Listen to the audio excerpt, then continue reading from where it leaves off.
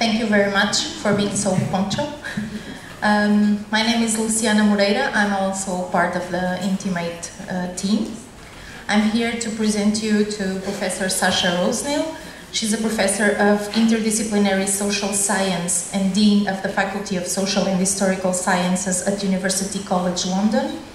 From 2016 to 2018, she was Executive Dean of the Faculty of Social Sciences at the University of Essex, and before that, Roseneil worked at Birkbeck, University of London, and at University of Leeds, where she was one of the founding director of the Center for Interdisciplinary Gender Studies. She was also one of the founding editors of the renowned journal Feminist Theory. Roseneil is a sociologist and a group analyst with broad interdisciplinary research interests and collaborations. She has made major contributions to the study of social movements and gender politics. Her research on intimacy, care and personal life, on citizenship and collective action, on gender and sexuality, and in psychosocial studies has earned global reputation. She has coordinated several funded research projects, from which we highlight CAVA, Care, Values and the Future of Welfare and FANCIT, Gendered Citizenship in Multicultural Europe, the Impact of Contemporary Women's Movements. It's a great honor to have her here today with us, and thank you, Sasha. Thank you. Okay, so this talk is called Thinking Through Friendship Queerly. And my starting point is the claim that if we're to understand human experience and social relations in the contemporary Western world, we need to attend seriously to the understudied and unregulated domain of intimate life that we might best call friendship. Can you hear me at the back? Is this getting to the back of the room? Yeah. This universalising claim is grounded in attention to the lives of those whom I'm going to rather reductively call queers, by which I mean those who, with conscious deliberation and without, by their actions and existence, challenge heteropatriarchal power and its psychosocial formations. It's through a queer lens that I've come to see the profound significance of friendship to struggles for social change, to community, intimate life and relations of care, as well as to psychic life and personal well-being.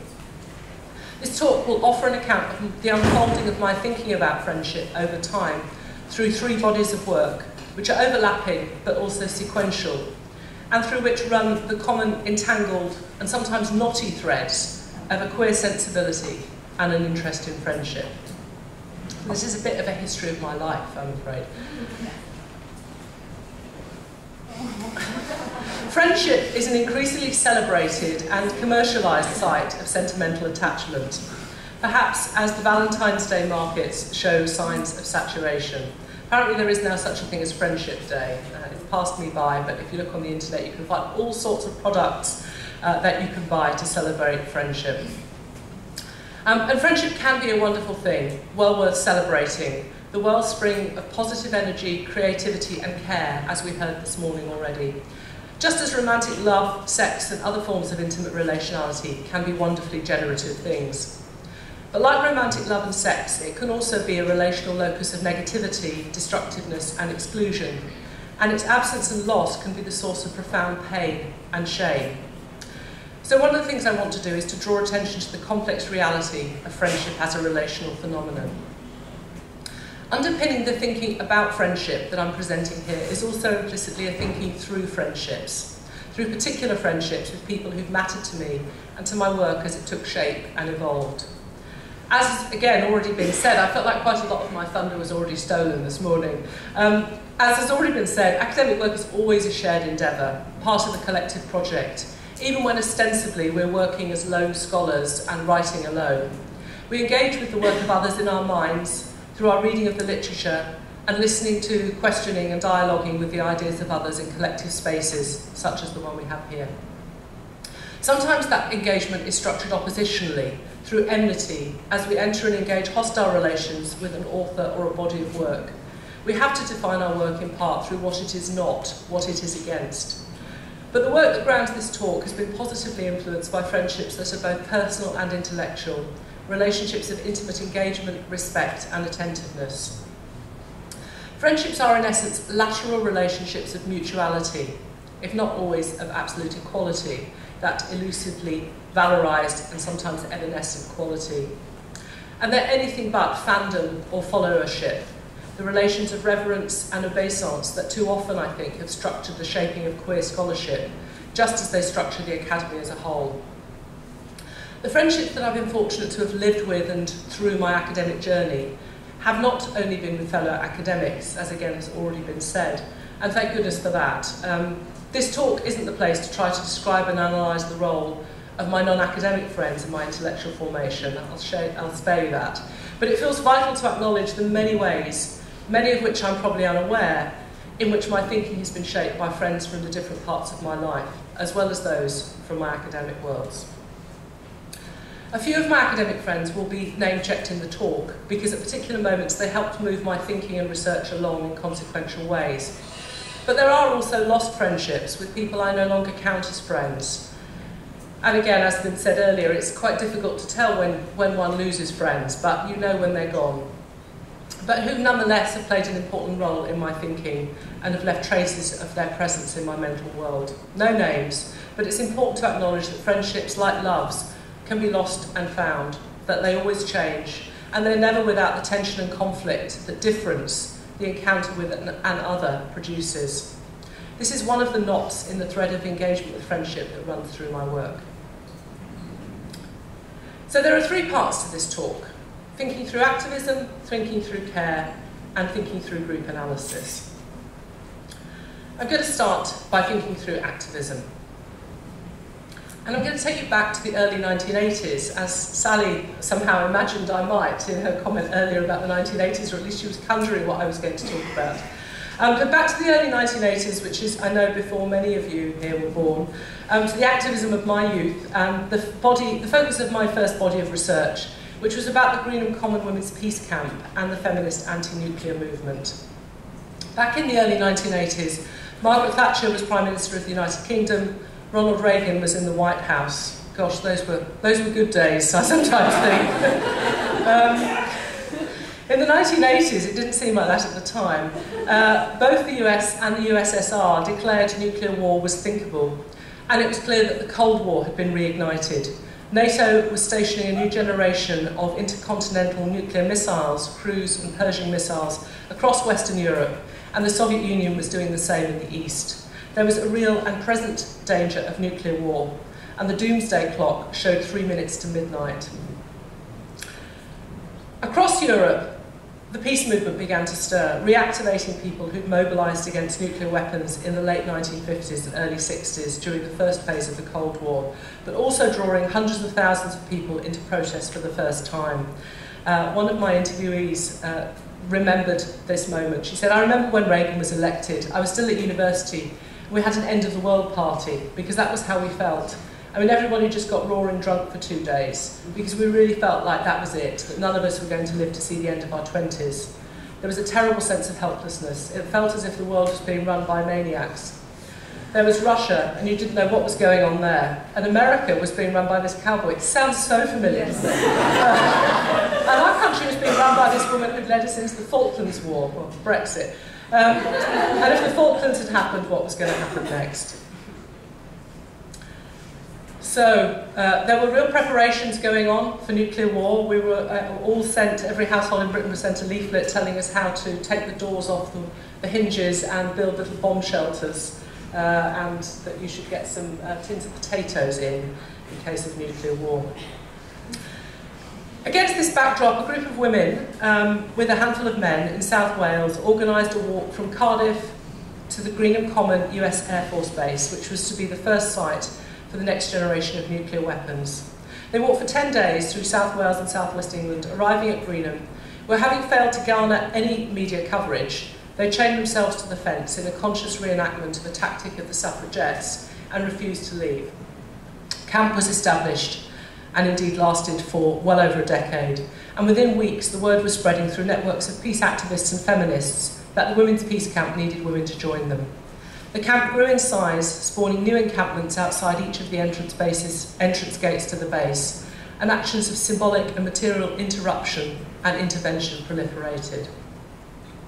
Greenham became the focus for feminist nuclear activism and an inspiration for the peace movement across Europe and beyond, mobilising over the years many tens of thousands of women who went to the camp for a few hours, a few days, or made their home there for months and sometimes years. Women from all over Britain and beyond, from their mid-teens to their 70s and 80s, left their homes and sometimes their families to go to Greenham. They were from all class backgrounds and many different occupations. Some had been politically active as socialists, anarchists, communists, environmentalists, animal liberationists, liberals, Quakers, trade unionists, students and feminists of every hue. But many were political novices. They arrived as unquestioning heterosexuals, occasional bisexuals and as confirmed lesbians. And they built a community of protest in which domestic life was lived outdoors and in which homes were turned inside out and sometimes families upside down. They built shelters, benders, from plastic sheeting, canvas and string. Meals were cooked on open fires with burnt wood gathered from the common that had to be chopped and stored. New skills and capacities had to be learnt. The practical outdoor survival skills that had, during the past 100 years or so, been increasingly gendered masculine. The political skills and courage to speak in public and explain their work at meetings and rallies all over the world. The personal confidence to talk to the media, to represent themselves and claim their voices as actors on the global stage. Personal life was radically deprivatised. Eating, sleeping, even toileting was politicised. That was me having my hair cut. And that's the woman symbol shit pit.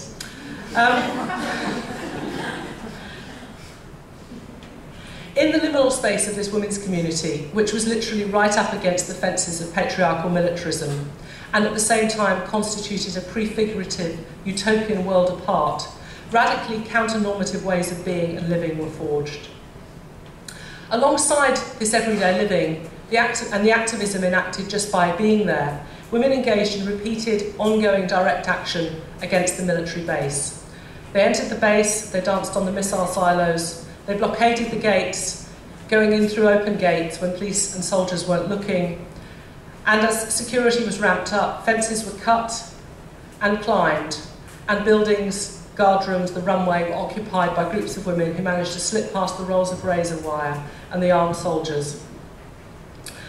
Through the 1980s, during the peak period of protest from 1981 to 1987, which was when the Intermediate Nuclear Forces Treaty was signed that agreed to remove cruise missiles, and we have to note that was actually what Greenham was set up to achieve. It did actually result in what it wanted.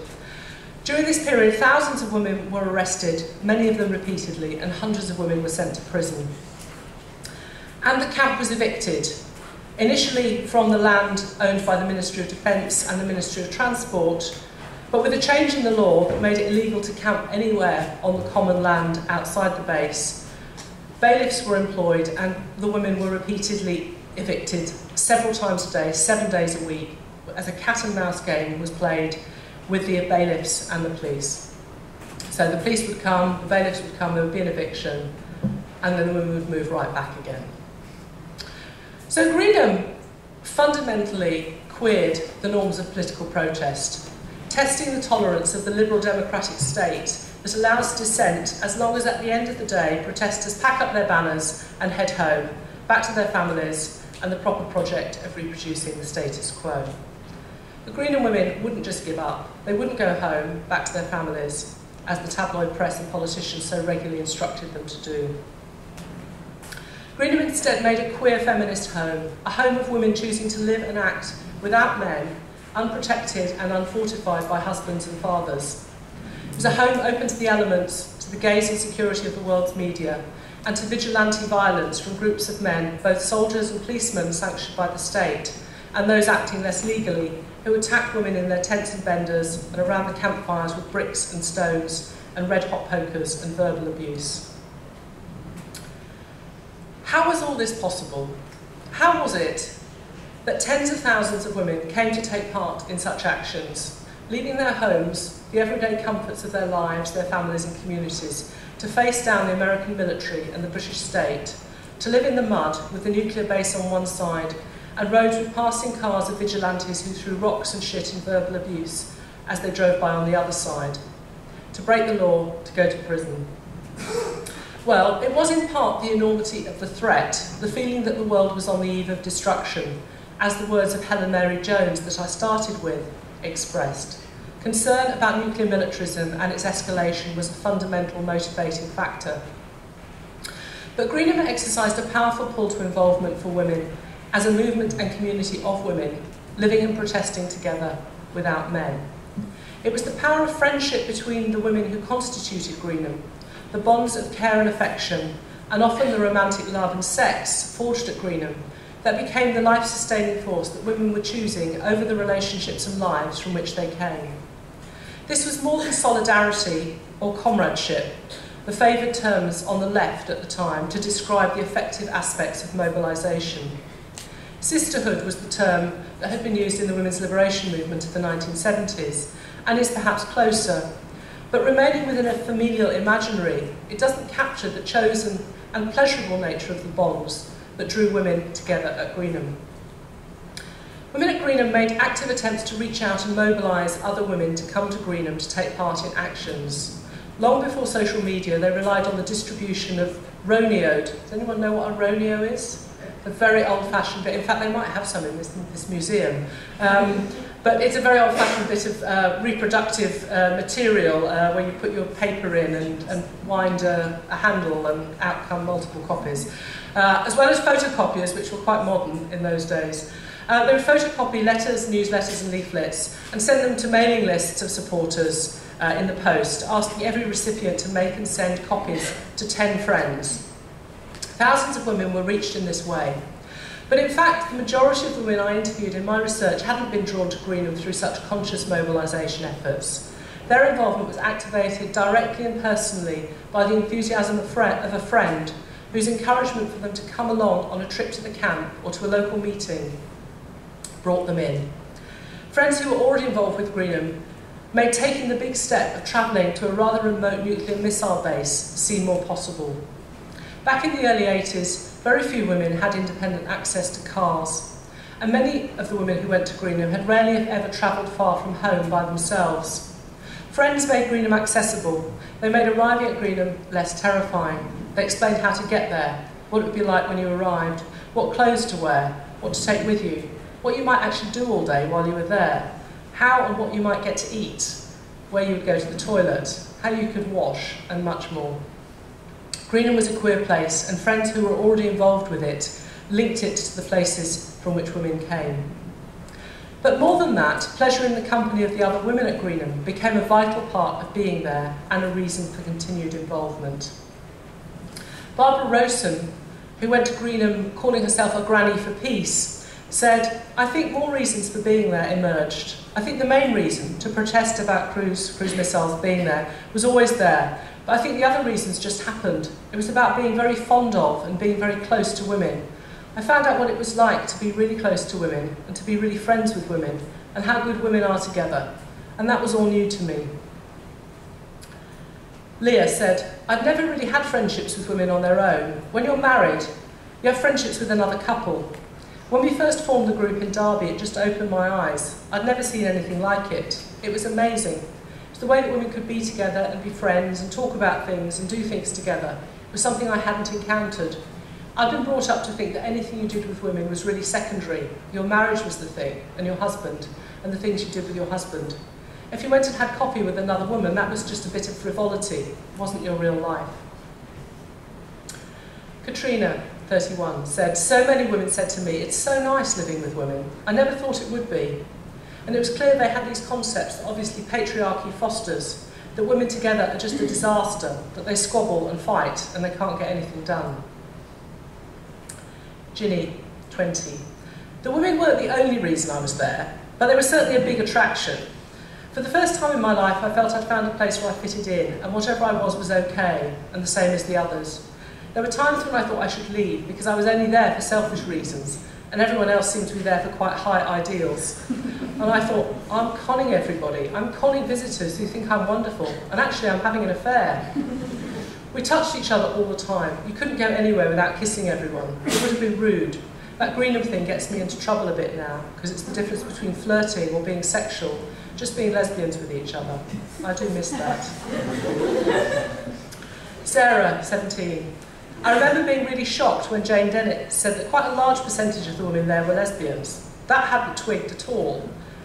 I'd had a 2-year relationship with a girl at school, but I was so closeted. I was completely closeted, to myself as much as to anyone else. Just hadn't made the connection at all.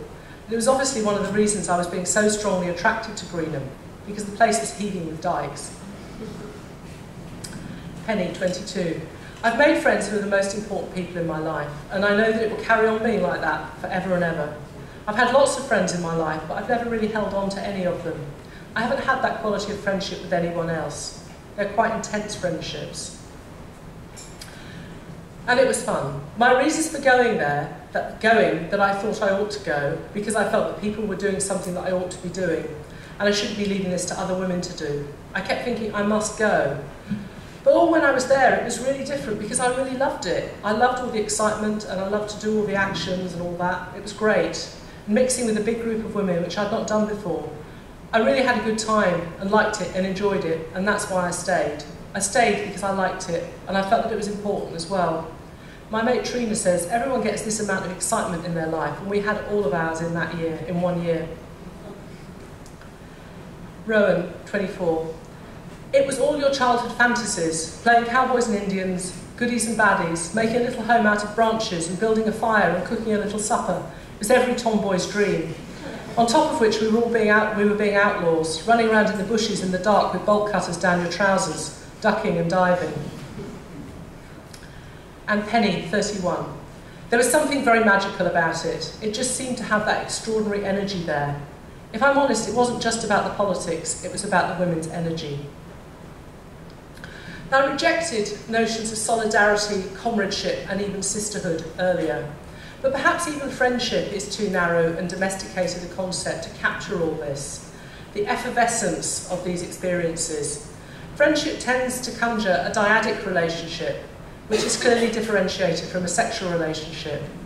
Yet what we saw at Greenham was both the power of friendship between women, which has long been culturally devalued, particularly since the post-Second World War emergence of companionate heterosexuality as the idealised model of white middle-class intimate life.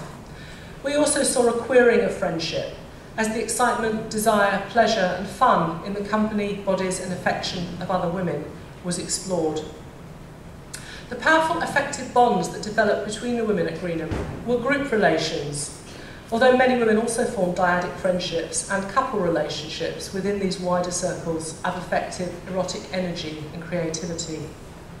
But I think the queerness of Greenham in a large part resides in the non-dyadic, beyond the couple, group nature of the affective relationships that constituted Greenham, as well as in the transgressions they involved of contemporary boundaries between friendship and sexual intimacy, and the enticement and opening up of same-sex sexual and love experiences for women who'd never before considered the possibility.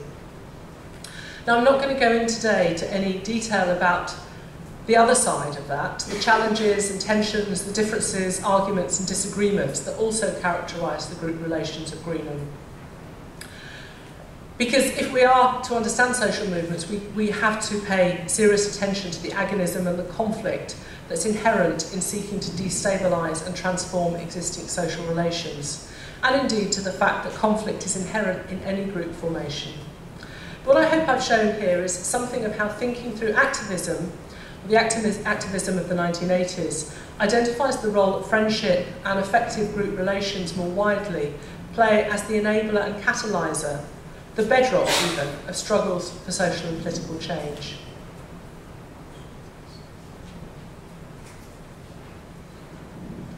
Okay, I'm going to now think through care.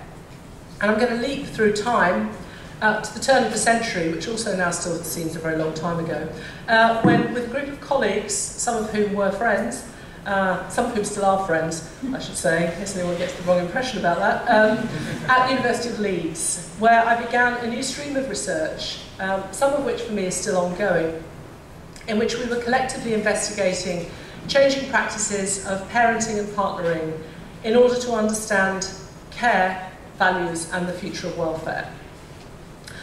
This research group, based at Leeds, comprised of a number of different projects on aspects of change in family and intimate life, one of which was my project on the practices of care of people who were not living with a sexual partner.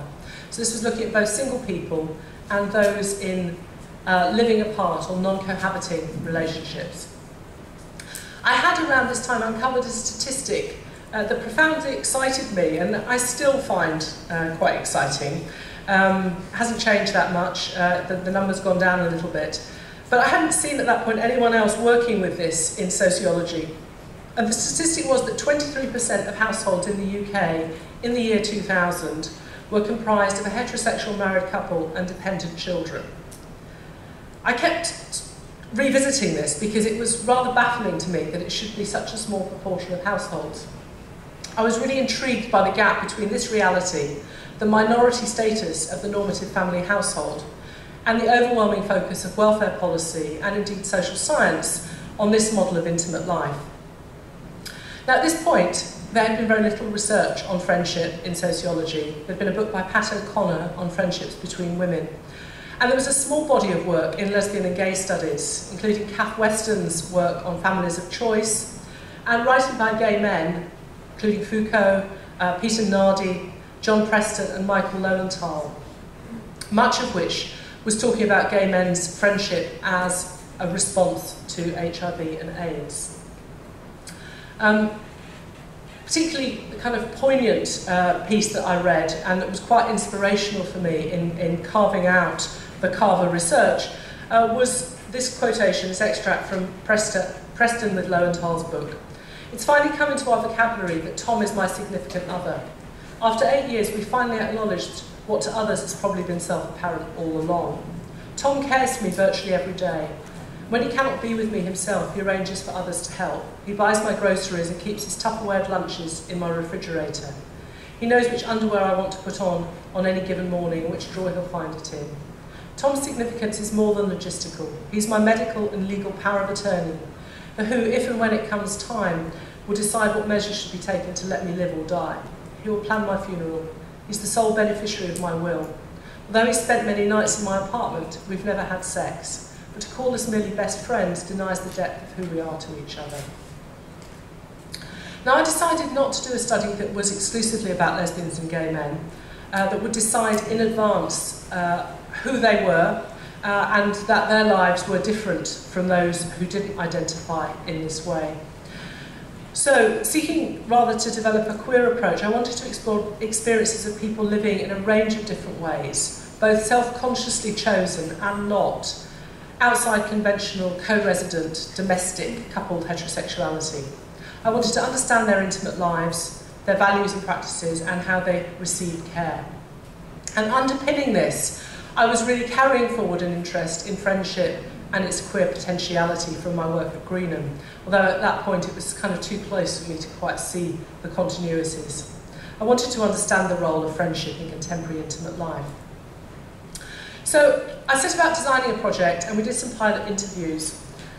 But as I analysed the pilot interviews, which had involved semi-structured interview questions, direct questions about practices and values of care and intimate life, I was becoming increasingly uncomfortable. On the one hand, it was really interesting and indeed affirming of my research interests that the interviewees were talking about the importance of friendship in their lives and about how great their friendships were, how much they mattered to them. But it did start to sound a bit like the theme tune to a TV show that was very popular at the time. They'll be there for you. When the rain starts to fall, they'll be there for you. Like I've been there before, they'll be there for you. I was hearing this theme tune in the discourse of my interviewees. Now that is an interesting and important finding, actually. It was a new discourse that was newly available to people, I thought. But it also didn't quite seem to be capturing the complexity of what I knew from personal experience was the reality of friendship. I had a strong sense that something was missing, that we weren't capturing the conflicts, the turmoil about friendship, and also about more widely living outside conventional partnerships. I was discussing this with colleagues and friends in the Carver research group, my sense that there was more to people's experience than was being revealed in these interviews. And Wendy Holway, who was a member of the research group, suggested that I read the manuscript of her soon-to-be-published book, Doing Qualitative Research Differently, in which she and Tony Jefferson addressed what they called the transparent self problem. The assumption underpinning most social scientific research that people are willing and able to tell the interviewer how it is, that they know and are able to capture in words the complexity of their experience. Their book made the case for a psychoanalytically informed psychosocial interview method, the free association narrative interview method, based on the psychoanalytic insight that says that subjectivity is inherently conflicted and that challenges the idea that our interviewees are rational, unitary subjects and that their accounts are transparent. The Fanny method, as I think it's rather beautifully called, the free association narrative interview method, as they propose it, draws on psychoanalytic practice in its concern to explore both that which we can expressly formulate in discourse, so the kind of friends discourse, but also the non-rational, unarticulated, unconscious dimensions of experience, the psychic reality, if you like, which interviewees find much harder to access. The method also works with a principle of gestalt, of emphasising the importance of attending to the whole of the data, to the whole of the interview, and not to just chopping it up into themes, as sociological research tends to do. So it focuses on the consciously articulated descriptions that people give, the justifications, the explanations that they give of their actions and their relationships. It takes those very seriously, but it also looks at the emotionality embedded in what's said, the speed, the density, the clarity of the speech, the ordering of stories, what is said when, where stories begin and end, in order to try and look at what's not said, the gaps, the silences, the elisions, the contradictions, the avoidances, the use of understatement, of irony, of metaphor, of asides, of digressions, the free associations, in psychoanalytic terms, made by the interviewee in response to the question. So I redesigned the project using this method, using open-ended narrative-inducing questions, and found that they elicited much richer material than the pilot interviews had done. We also used a relationship mapping exercise where we got people to map their relationships in terms of who matters to them. And we did a conventional cross-sectional analysis of the interviewees, as sociologists normally would do, looking for themes and patterns in the data. So the overarching kind of project did these three different types of data analysis. Well, what did we find? Well, the relationship map and the cross-sectional analysis suggested what I think is some really quite significant ideas about the possible direction of change in the early 2000s in terms of intimate life outside conventional couples and families. What we found was, first of all, there was a prioritising of friendship amongst our interviewees as a source of emotional meaning, intimacy and care. Across a range of lifestyles and sexualities, we found that friendship occupied a central place in the personal lives of our interviewees. There was a high degree of reliance on friends, as opposed to biological kin and sexual partners, particularly for the provision of care and support in everyday life, to the extent that it could be said that friendship operated as an ethical practice for many interviewees. And domestic space was often opened up or shared with friends, as we've heard talked about earlier. Secondly, there was a decentering of the sexual couple relationship. Our interviewees talked about choosing to emphasise friends over lovers at this particular point in their lives, often in the wake of painful separations and divorces. And some also acknowledged there had been a considerable degree of fluidity and movement between the categories of friend and lover in their lives. And thirdly, there was experimentation beyond conjugality, with interviewees choosing to live apart from rather than to cohabit with a partner, making homes and long-term domestic and care commitments with friends, rejecting the heteronormative progress narrative that suggests that a relationship should be moving towards, a sexual relationship should be moving towards cohabitation, if not perhaps marriage. And sexual love relationships became seen as non-exclusive, as sometimes sexually non-exclusive, but more often non-exclusive intimate spaces because of the importance that was being attached to friendship. So to sum up, we found that care and support were flowing between individuals who had no biological ties and no legal or socially recognised ties to each other. Domestic space was being reconfigured, and its association with the sexual couple in the nuclear family was being challenged, and counter-heteronormative cultures of intimacy and care were being brought into being, as lifestyles which had once been a politicised strategy pursued by those within alternative and feminist communities were extending to those who didn't think of themselves as activists or radicals. And our interviewees were not self-proclaimed activists or radicals at all. But what else? Those are the cross-sectional findings. I've already done that one. The psychosocial analysis of the case studies opened up further complexity within this. I started to see in the psychosocial analysis of the individual case studies that people were also often circling around and struggling to articulate often intensely individualising experiences of emotional distress, inner and interpersonal conflict, sometimes depression and mental illness, in which they were often ambivalent about intimacy, ambivalent about being close to lovers, and ambivalent about being close to friends. Tension between autonomy and relationality was being played out. And these were important themes that the cross-sectional analysis didn't pick up. So to take one case to illustrate this, Angel was a man in midlife whose explicit, self-consciously articulated discourse in the interview offered him up as the perfect example of the findings from the cross-sectional analysis. But when his interview is subjected to a more microscopic psychosocial analysis, we see in his words some of the complexity that lies beneath an ostensibly positive story about the joys and pleasures of a life centred around friends and decentering sexual relationships.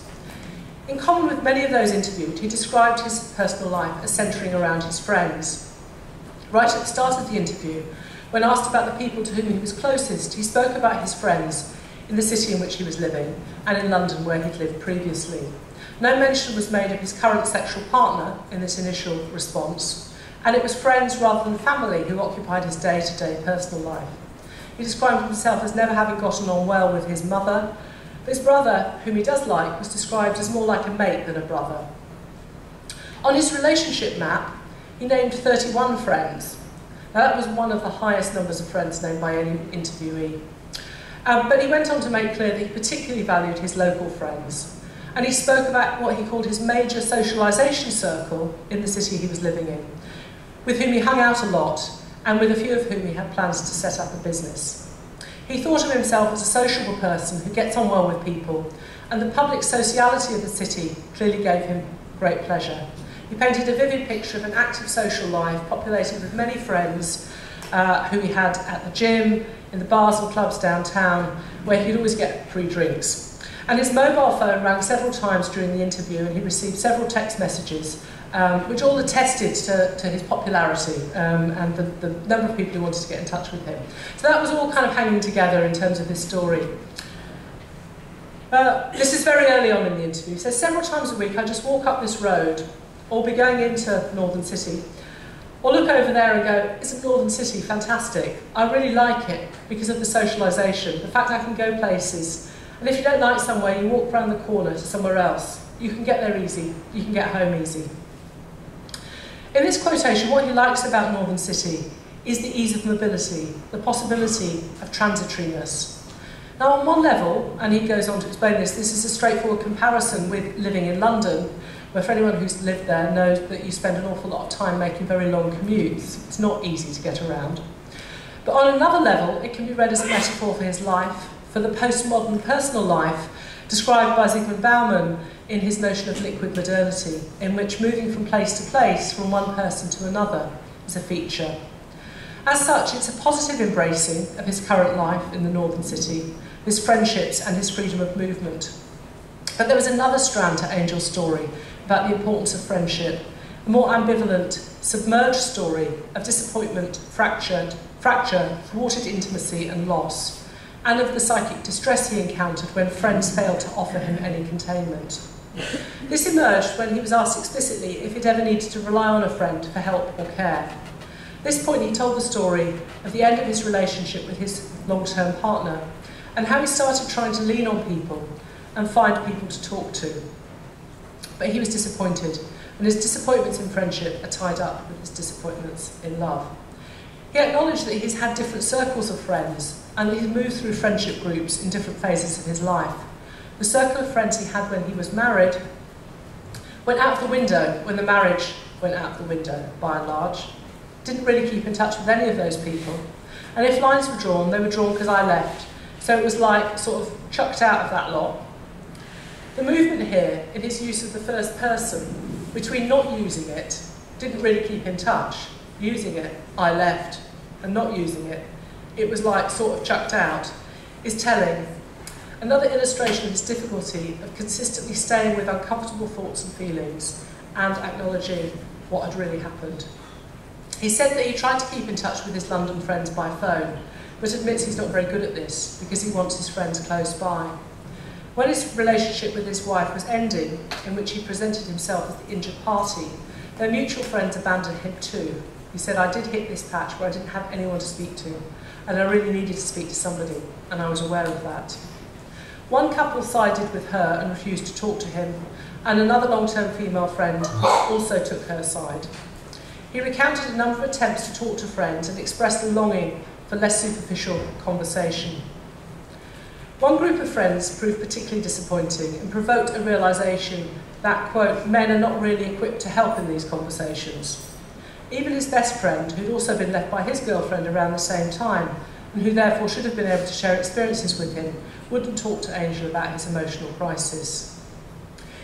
All of this gives the impression Angel was experiencing what Judith Butler has called heterosexual melancholia, or maybe more precisely, hetero-relational melancholia, in the lingering sense of lack in his friendships with men, the possibilities of same-sex intimacies not achieved, and the unspeakable sadness of this ungrievable loss. He moved backwards and forwards between a conscious acknowledgement of his disappointment in friends and an ongoing investment in the idea of himself as surrounded by friends who were the most important people in his life. His identity as a sociable man about town was not dislodged by the all too painful shortcomings of his friends' practices of care. Indeed, perhaps these failures served to intensify his investment in the idea of friendship as central in his life. In seeking to defend himself, his fragile self, against the acknowledgement of loss and disappointment, a discourse of friendship and sociability came to matter all the more to him.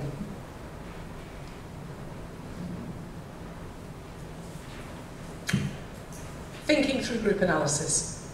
And with this very potted example of a psychosocial case study from my research on care, I segue into the third and final part of the talk, in which I'm going to offer some thoughts about friendship, also from a psychosocial perspective, but here not grounded in my work as a researcher, but rather in my practice as a psychoanalytic psychotherapist, and more particularly as a group analyst. The moment I referred to earlier, when Wendy Holway handed me her manuscript for doing qualitative research differently, was truly momentous, and not just for my research. Wendy was the friend who set me off on a course that would lead me to embark on a training in group analysis. And that's a long story and not for today. But suffice to say that for the past decade I've been running analytic groups and seeing individual psychotherapy patients, first during my training in the NHS, the National Health Service, and since qualifying running a small private practice. I'd hazard a guess that not many of you know much, if anything, about group analysis. Would I be right? Is there anyone who knows anything about group analysis? A few. Excellent. Lovely. All right. Sadly, although group analysis is practiced all over the world and does actually have a strong presence in Portugal, the Global Group Analytic Conference was here just a few years ago, and there were 5,000 group analysts in Lisbon for a week.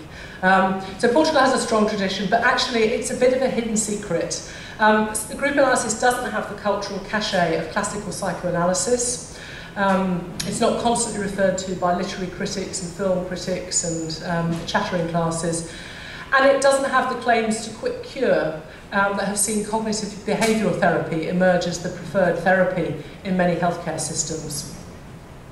Group analysis has its roots in the experimental therapeutic communities that were developed during the Second World War in military psychiatric hospitals by psychoanalysts Bion, Rickman and Fuchs to treat traumatised soldiers in England. And it built on the idea that was developed in those therapeutic communities, the radical idea that processing and recovering from trauma can be best achieved in a group setting. The Group Analytic Society was founded not long after the war, in 1952, by German refugee psychoanalyst Siegfried Fuchs, Michael Fuchs, along with the sociologist Norbert Elias. And this is where you start to see why I was drawn to group analysis. To develop the theory and practice of group analysis as a bringing together of psychoanalysis and a Frankfurt School-inspired tradition in sociology. Fuchs' starting point, which was pretty unique amongst his psychoanalytic contemporaries, was that human living has always been in groups, and that the group is more fundamental than the individual.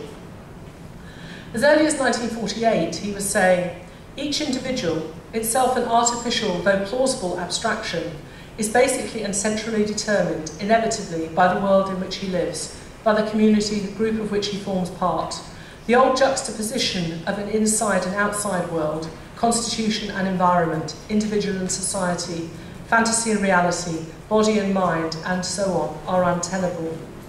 Now, to sociologists, that perhaps doesn't seem so radical, but he wasn't a sociologist, he was a psychoanalyst, and this was a very radical thing for a psychoanalyst to be saying. It's basically saying the individual is always social, is fundamentally permeated by the social. The individual is not only dependent, he said, on material conditions, for instance, economic, climatic, it's also very ahead of his time in recognising the importance of climate, of his surrounding world, and on the community, the group in which he lives, whose claims are transmitted to him through parents or parental figures, but is literally permeated by them. He is part of a social network, a little nodal point, as it were, in this network, and can only artificially be considered in isolation, like a fish out of water. And there I think what he's conjuring is that if you take a fish out of water, it dies.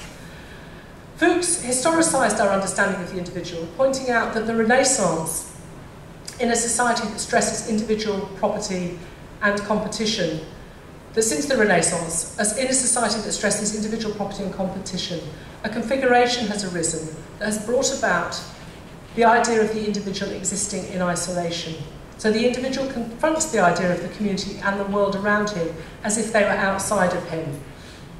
We know he didn't manage to get outside, they're always using the male gender, but anyway. He relates the emphasis on individual property and competition to the experience that individuals have of the community as existing outside of the self. We feel like there is us and there is a community outside us. And at the same time being a mere particle of social groups and masses. And also the kind of anonymous experience of being part of a large city, a place where we don't matter.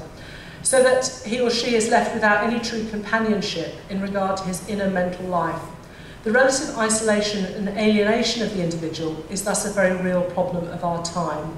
So he was saying this in the late 40s, but there's just a big piece of news media attention in England yesterday and the day before to a big new study of loneliness. It's been discovered that loneliness is a major social problem. Well, it's not a new one. So Fuchs, anyway, was arguing that what we need is treatment in the group. Group analysis, he said, simply brings back the problems to where they belong. The community is represented in the treatment room. The two fundamental assumptions of group analysis are, firstly, that belonging, being a respected, effective member of the group, being accepted, being able to share and to participate, belongs to the basic constructive experiences of human life. And secondly, that resistances in the group's interactions reflect unconscious defences in the individuals in the group. So the group works through processes of progressive communication from the primary symbolic level of communication into unconscious communication. And it does this work by group association. So group members are encouraged to just talk about whatever comes to their mind, to free associate. This takes time, people are resistant to it, they want an agenda, they want to know what they're supposed to be talking about each week, but gradually over time they start to do it. And increasingly they start to bring dreams and to work with symbols.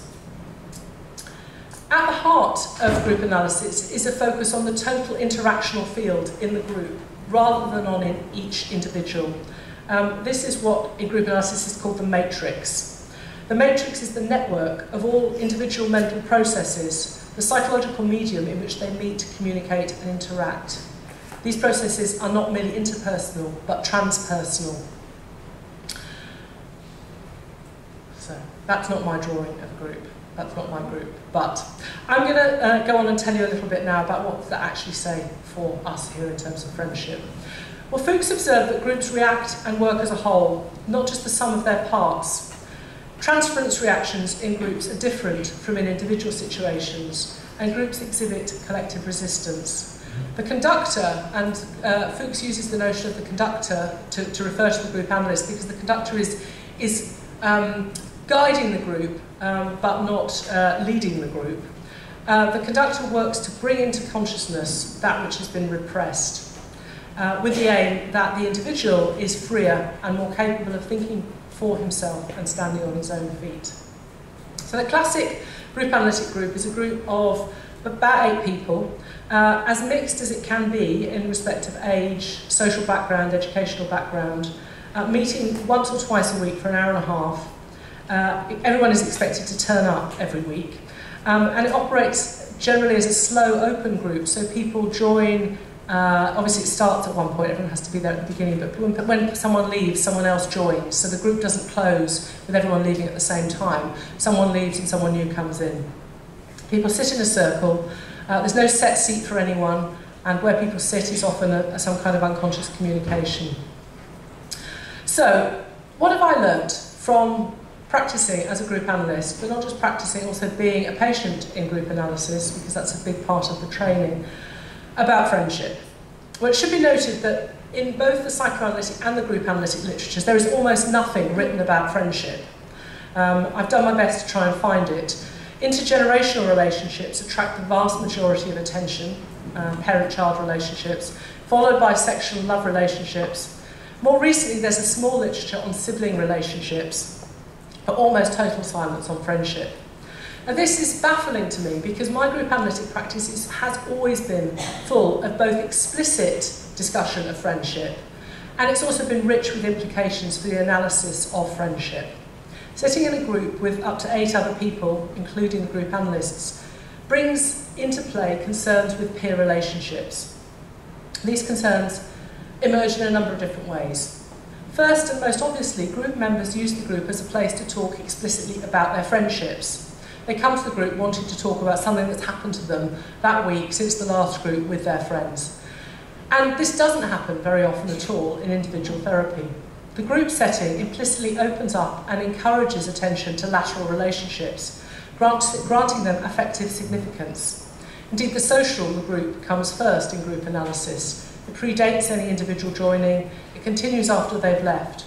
Whereas the analyst-analysand therapist-patient relationship, the dyadic therapy relationship, conjures and reproduces primary attention to the mother-child relationship or the sexual couple relationship. And in individual therapy, those are the relationships that tend to get focused on because they're brought into mind by sitting there with one other person. Group analysis validates friendship and other peer relationships as fundamentally meaningful and foundational practices of intimate and social life. It doesn't structurally regard friendship as secondary or compensatory to the sexual couple relationship or as sublimatory of repressed sexual desire, which is often how psychoanalysis can tend to see it. There is then gradually over time increasing attention within the group to the relationships within the group itself, between group members in the here and now. Now, group members are not friends. Group analytic groups are always stranger groups. They bring people together who don't know each other. And there is one fundamental rule, which is no contact outside the group. So the people are not developing friendships outside the group. But the relationships within the group become quite quickly a focus of attention. So the tensions that emerge between people becomes a focus of attention. The jostling for space to speak. The conflicts and difference of opinion and perspective within the group. There becomes sometimes, eventually, attention to the envy of someone else's ease of speaking or ease of crying, accessing their emotions, or envy of their success, their lucky break, their seemingly better life, their great relationship, their privilege, their resilience, or their closer relationship to another group member or to the therapist. There's attention to the subtle ways in which we seek to position ourselves as better than others, as superior, as more insightful, more generous, more ethical, more understanding, cleverer, kinder, and also to the ways we unconsciously seek to emulate and draw into ourselves parts of others. There's also attention to feelings of being outside, on the edge, excluded, silenced, ignored, misrecognised, overlooked. As such feelings about the relationships within the group emerge, with the conductor, with the analyst's guidance at first, and start to get spoken out loud and discussed and worked through, the relationships change in the group, they develop, and they offer a model for how friendships outside the group might work, and might work through their emotions, if it were possible to speak about these things. Conflict, difference, competition, disappointment, envy, and the desire to feel superior are the stuff of group analytic process, just as they are the negative and untalked about stuff of friendship. Thirdly, the group offers the occasion for lateral transference. When I'll explain what I mean by that. For the unconscious bringing into the group of feelings about and aspects of friendships from outside the group. So as well as the explicit discussion of friendships outside the group and the discussion of relationships in the group, there's the way in which unconsciously friendships from outside the group come into the group. So as well as what's being talked about in the here and now of the group, the feelings and thoughts a member has in relation to someone else in the group, there is a way in which those feelings about the people in the group can be about relationships that that group member has with someone outside the group, a current relationship or a past relationship, and these can get conjured and then reenacted in the group. So for instance, if someone gets furiously angry with another member of the group, with seeming little reason to the other people in the group, in terms of what they've said or done, it could well be because it's touched a memory of a prior relational experience. If that process can be brought to consciousness by the interpretation of the conductor or indeed by another group member, there's the possibility of working through the legacies of that prior relational experience. While such transferences are often, as in one-to-one psychoanalysis, from parent-child relationships, they're also far more often in group analysis about other lateral relationships, sibling or friendship transferences. In particular, legacies of earlier experiences of peer relationships, at school in particular, come to the surface as exercising a still powerful grip over psychic and intimate life. Acts of bullying, aggression, exclusion and marginalisation in childhood friendship circles haunt adult life and friendships far more than is usually appreciated, affecting our ability to enter into and truly join new social groups, to function in our existing networks, and to trust and maintain friendships over time. The group therefore provides a regular and consistent time and space in which members can observe their relationships with peers and observe how others interact with their peers. They can explore their habitual ways of relating to others and experiment with different ways of interacting, talking personally and emotionally about things that they have not spoken about before in a group, or indeed at all, giving and receiving support, encouragement and critique, seeing the world through the eyes of others, developing a deeper understanding of the complexities of the experiences of others. The group is therefore a place where people can develop their capacities for friendship. And I've deepened my understanding of friendship through my practice as a group analyst and through being a patient myself. It sensitised me to just how difficult making friends can be, especially for people who are struggling with anxiety and depression, but not only them. How hard it can be to reach out and make a new connection with another person, to open up to mutual personal exchange. It sensitised me to how hard it can be to speak up in a group, in front of people one knows as well as people one doesn't know, to take up space for oneself, to draw the attention to oneself, to enter the competition for time and space that is an inherent part of social life, where time is limited and people are pressing. It's made me think about the realities of the differences that exist between friends and how hard it is to give voice to, let alone work through, conflicts and differences in friendships, when friendships are predicated on similarity of perspective and shared experience. It's helped me to think about the retreat from conflict and difference in friendship, and from friendship itself into the safety of the similar and the familiar, and indeed often into aloneness. It's made me face the reality of envy and competition between friends, despite, alongside the love, care and concern. And it's made me think about the dynamic processes that operate within groups of friends, the ways that groups exclude as they include, how they can seek unconsciously to enforce conformity and sameness, how subgroups form within friendship circles, often based on pairings of dominant members, and how social groups can scapegoat the weaker or the more vulnerable, or sometimes even the more socially powerful member, blaming, targeting, emotionally expelling that member from the charmed circle in which the rest bask. It might be that people come to my groups because they know something about my interest in friendship and unconventional intimacies. Or it might be that I encourage in some subtle ways the surfacing of issues of friendship. But in reflecting on recent sessions, over the past few weeks, I've been struck by just how much friendship has featured in the group matrix. The group has spoken about socially unrecognised grief for dead friends, about the loss of friends, about the difficulty of making new friends, of staying in touch with old friends, about letting friends see the pain they were living, about the hurt of being forgotten and ignored by friends, of text messages going unanswered. The group has discussed envy of friends and their seemingly picture-perfect Facebook lives. They've talked about growing distance from old friends as members change and stop, for instance, drinking and taking drugs.